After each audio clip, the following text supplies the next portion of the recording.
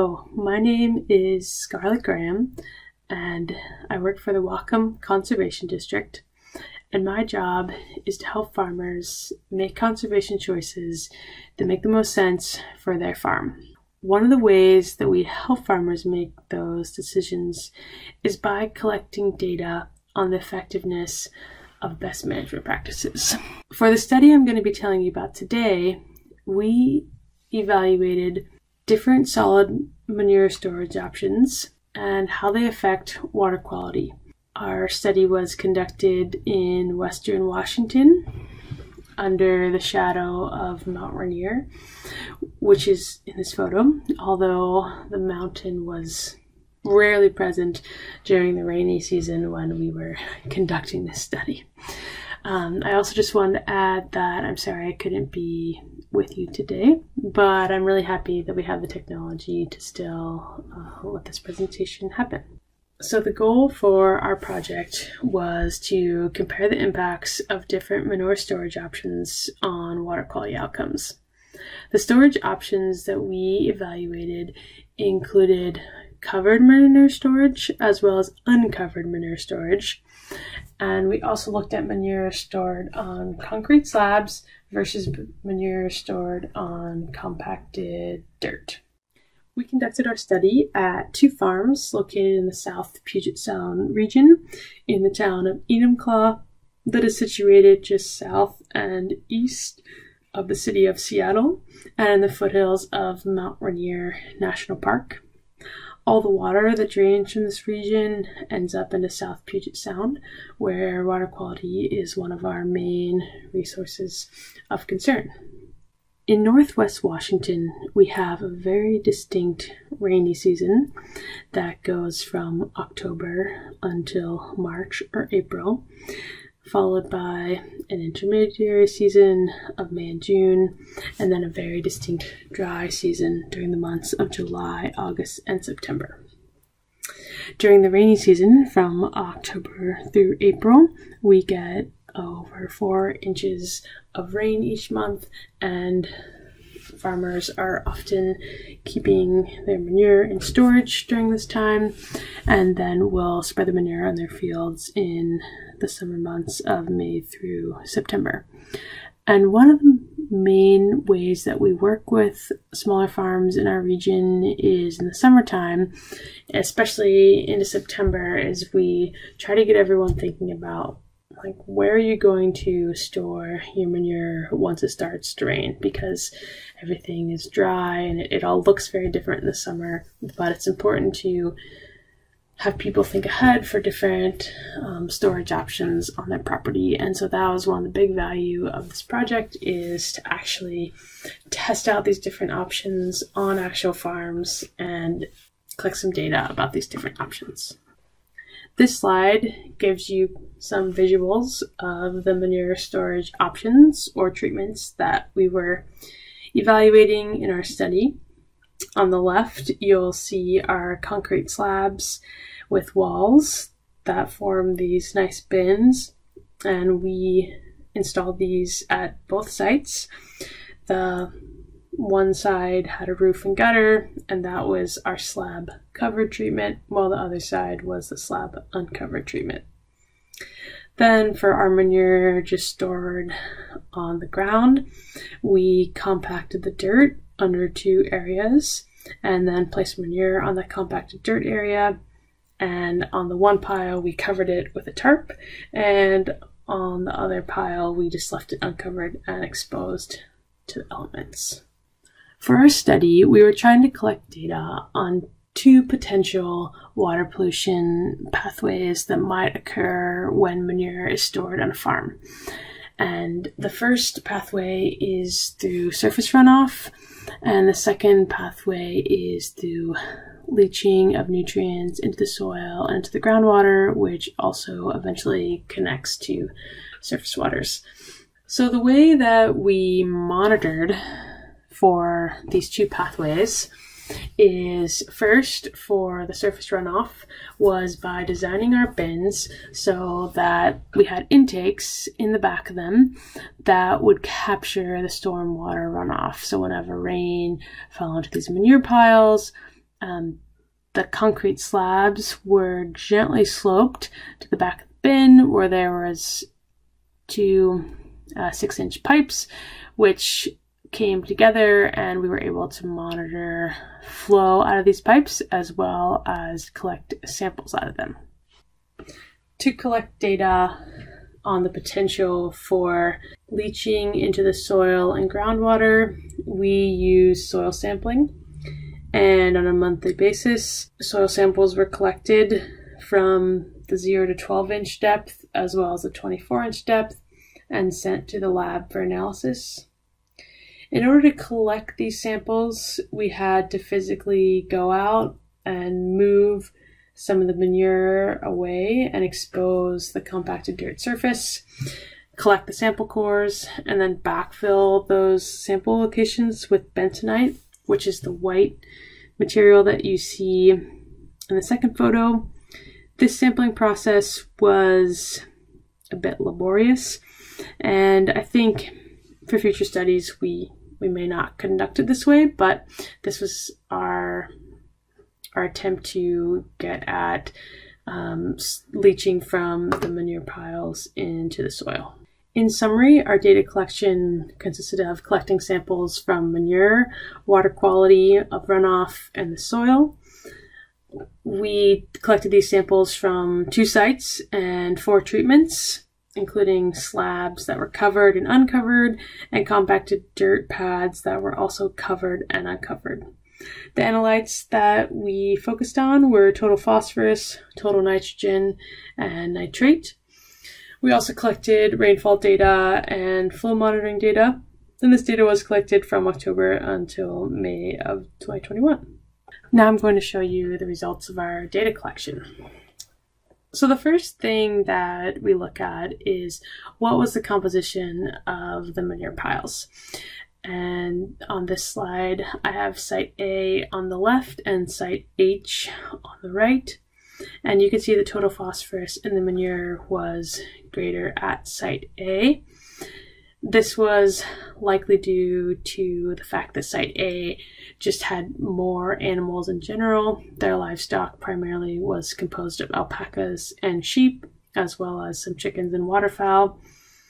This farm probably had more animals than their land could support, and they needed to add new manure to the piles much more frequently than site H. Site H only had horses, and I think they had much fewer than site A. So next we're going to look at the water samples that were collected from the 2 slab treatments.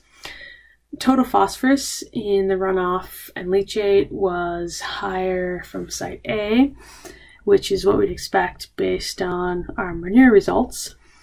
And the other consistent result that we also noted from both sites is that there was higher concentrations from the uncovered slab pretty consistently compared to the covered slab throughout the monitoring season.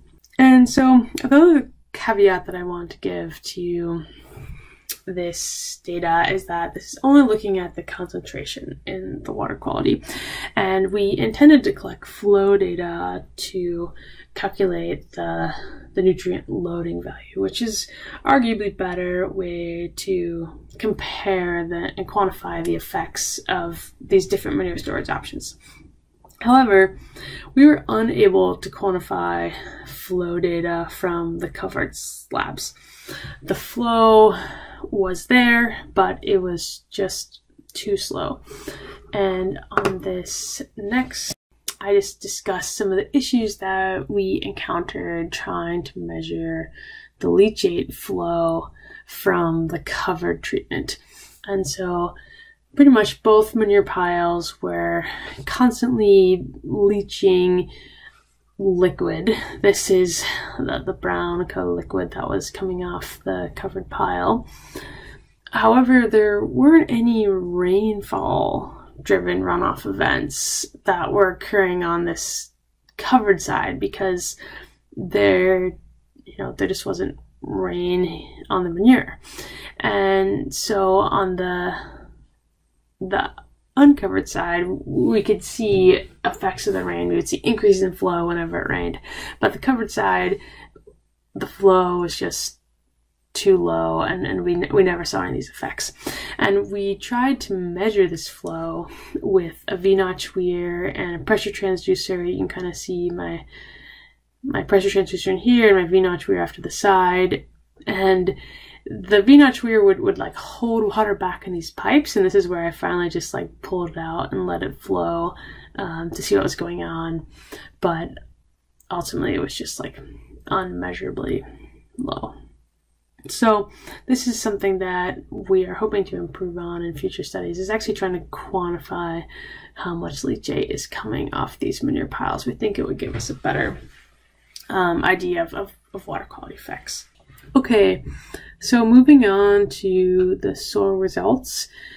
The total phosphorus in soil was higher at site A, which is similar to what we saw in the water quality and manure results. But in general, our soil results were hard to interpret and hard to really tell if there's a difference in leaching in between the treatments or the two sites. Because on one hand, you could look at site A and say that the concentrations were higher, so therefore more leaching was occurring. On the other hand, you could interpret that because these TP concentrations on the covered pile aren't really changing very much, that the total phosphorus wasn't leaching through the soil profile and it was actually staying fairly stable. We didn't have baseline data for total phosphorus. These results were just unfortunately lost. So a take home from this for us is to improve upon quantifying leachate from manure piles, and we're going to do that using lysimeter in a follow-up study to this. So next, moving on to nitrogen, you'll see that the total nitrogen was higher at site H compared to site A. Looking at the total nitrogen in the water quality from the runoff and leachate, we see that the total nitrogen was higher at site A compared to site H. This result was confounding because the total nitrogen was higher in manure at site H, as we just showed in the last slide. Our explanation for this was that the manure piles at site A were just overall larger than at site H, and this resulted in a higher concentrated runoff. In next year's study, we will restrict the amount of manure that the producer can add to the piles. We didn't do that this year because we wanted the producer to use these systems as normal, but I think that we really learned that management is a pretty big deal, and that's something that we should be managing for our study, as well as communicating to producers about how to manage their manure piles for the best composting product. So then we go on to total nitrogen in the soil. The total nitrogen tended to be higher in the soils at site A, and they also tend to be higher than the baseline samples, indicating leaching occurring from the piles at site A. At site H, we really didn't see a difference in between the baseline and subsequent results. So again, these soil results were rather hard to interpret. The final nutrient component to talk about is nitrate plus nitrite. This was much higher at site H compared to site A, and this was due to the manure at site H just having more time to age and convert into nitrate. As I mentioned earlier, site A just had a lot more manure and was continually being added to, whereas site A was actually able to convert and be left to compost. And so this kind of explains these inherent differences in the nitrate pile, and also links back to your manure composition being affected by how you manage it. When we looked at the water quality results, we saw a similar thing to other constituents where we saw higher nitrate plus nitrite at the H site, which also had the higher nitrate plus nitrite in the actual manure composition. Another consistent result that we saw is higher nitrate coming off the uncovered slab. And this is also consistent with our total phosphorus and total nitrogen results.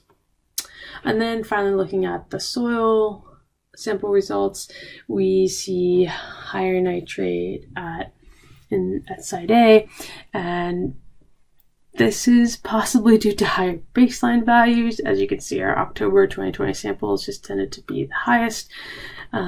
So again, these soil results are rather confounding, and I don't think I'd recommend these as a way to quantify leaching from a manure pile. The key takeaways of this study are that the covered manure stored in a concrete slab had lower concentrations of nutrients in the leachate and runoff. We also know that the covered manure had much lower flow volumes, although, as I mentioned earlier, we're unable to quantify those this year. The uncovered manure on the slab, on the other hand, produced measurable runoff during rain events and also had higher concentrations of nutrients. We also saw evidence of leaching into the soil profile from the manure stored on compacted dirt areas, but ultimately we need to collect some more data to quantify this pathway.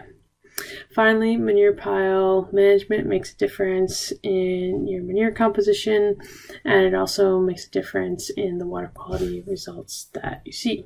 So that is the end of the presentation I have for you today. On this slide, I've just acknowledged some of the big partners in this study. The conservation district was, my conservation district, the Whatcom Conservation District, was involved in the research, design, and analysis. However, we had a lot of project oversight as well as farm planning that was conducted by both the American Farmland Trust as well as the King Conservation District. Thank you, and let me know if you have any questions.